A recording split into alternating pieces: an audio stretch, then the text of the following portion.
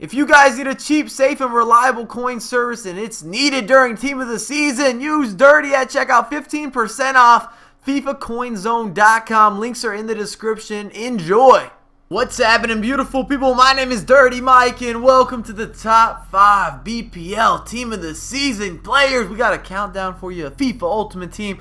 I apologize for not having the face cam. I've been moving back and forth a lot trying to make this transition into a new apartment. If you've been following me on Snapchat, Dirty Mike USA, you might know some of the insider scoop. But if you do enjoy the content, you want to see more top 5s as the Team of the Seasons unfold, please drop a like, share it around a little bit. Let me know your opinion down below in the comments. I know players can be heavily debatable, and I'm going to have an interesting countdown. Let's get it rolling. Booming and zooming into the honorable mentions, and we have one underperformer and then two players that I feel like did a little bit beyond expectations for me and what I anticipated. Diego Costa as a 93 overall, and the strength and everything that he has and he possesses, he should be better.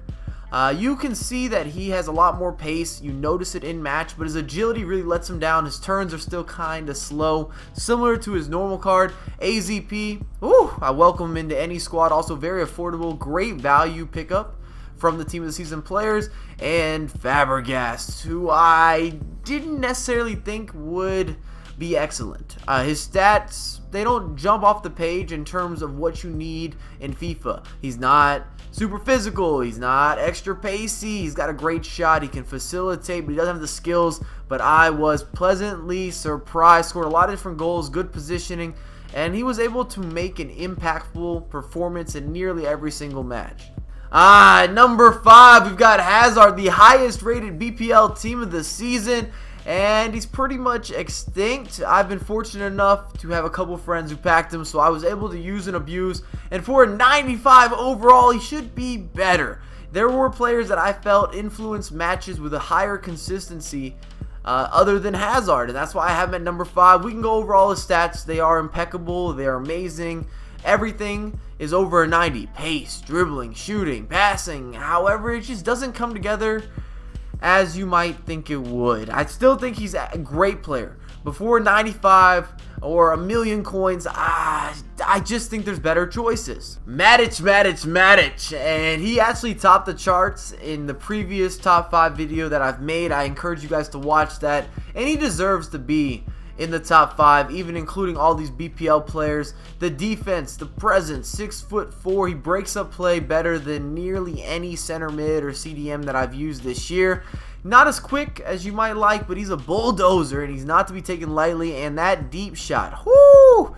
That 75 shooting feels more like an 85. Trust me, when you get a chance, he will score goals, and he's also very affordable at this point in FIFA because he's been out a little bit longer than some of the other BPL players. At the magical midway point, we've got Bolasie, and if you're able to snipe this guy off the market, whether it's the PlayStation or the Xbox, it might be one of the best decisions you've ever made in FIFA. 5-star skiller, 4-star weak foot, 93 pace, 92 dribbling, 89 physical. Where do you find players that have 94 agility to go with 90 strength? And I felt like his normal card lacked some finishing, but no, not his Team of the Season card. I would not be mad at anyone if you had Bolasie as your number 1 best Team of the Season player, because he kills it. And being 6 foot tall is a game changer with that type of strength, the ability to pass, and then the creativity. His scoop turns, I swear, go farther in front than the shorter guys, and some of his body feints just roast and toast the opponent. I've never seen people look so bad.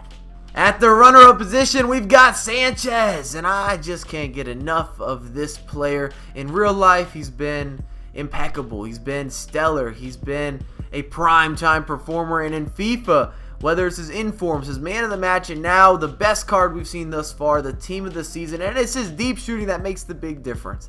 He's always been fast, always had a lovely first touch, and he could dribble. He could scoot around the opposition. But now, anytime you shoot from outside the box, power, finesse, it does not matter. It will be on frame, and the keeper can't do anything about it. He offers you full variety and full creativity. Anything you want to execute, it's possible with Sanchez, and I appreciate you. Topping the charts, and if you've been watching my content for a while, then this could not be a surprise. Aguero is the best position striker in FIFA 15, and now you've got a 94 overall with pace, the finishing, the shooting, the dribbling, the ability to facilitate. He's not going to be super physical, but the way that he gets in behind with some of his traits, and then having just that perfect attacking mindset. He's always in the right place, and your goal scoring record cannot be anything but golden if you've got Aguero in your squad. Another guy you're going to have to snipe off the market, but once you do, happy days. If you enjoyed the content, drop a like. Subscribe to my channel if you're new. Follow me on Twitter and Facebook at Dirty Mike USA, and I have a lot more coming your way ASAP.